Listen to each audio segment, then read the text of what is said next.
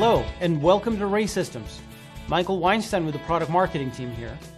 This video is about ToxiRAE Pro, the industry's first and broadest portfolio of wireless, personal, single gas monitors.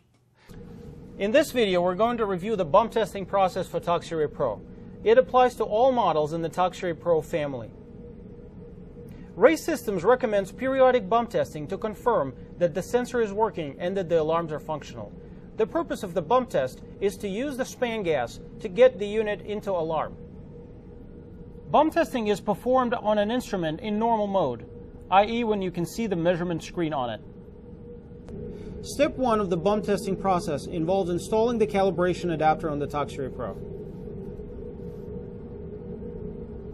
Step 2 is connecting the calibration adapter to the gas. Start the calibration gas flow. Make sure the unit goes into alarm and that the buzzer produces at least 2 beeps per second, the LED lights flash on and off, and the vibration alarm functions.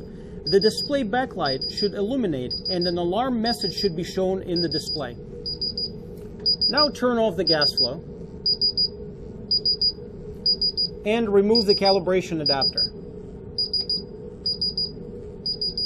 In this video, we reviewed the bump test process for ToxiRAE Pro. Please stay tuned for more ToxiRAE Systems videos, and thank you for watching.